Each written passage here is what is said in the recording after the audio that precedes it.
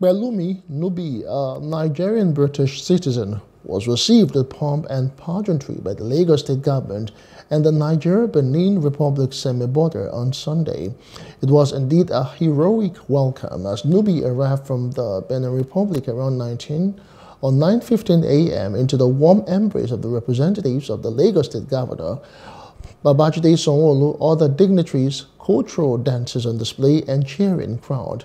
Nubi, who is 28, a Nigerian-British citizen, embarked on a solo drive from London to Lagos in January 31st this year.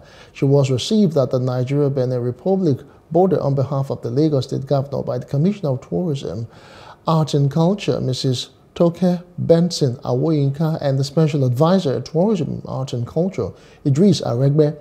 Speaking after she arrived at the border, Nubi, who was accompanied by her mother, Olubukola Nubi, proceeded to Lagos en route Badagry into the rousing reception at the University of Lagos, Akoka, Yaba area of the state. Honestly, I think we should do more audacious things as humans. I think it's very important to step out of our comfort zone. I really wanted to explain the continent I was born into as well. I did not see enough representation. I didn't know people that look like me, so I wanted to do that. You know, showcase our beautiful continent to people. And by road allows you the freedom to stop whenever you choose to. I decided to use the same car I've had because I didn't want that to stop me. Use the things you have, use the equipment you have. And yeah, I just wanted to document it so other people will be inspired to step out of their comfort zone and do brilliant things and, you know, audacious things as well. We were the security that we put in place, that we followed her every hour. She will send a Google map of where she's sleeping, in the forest, in the desert, anywhere.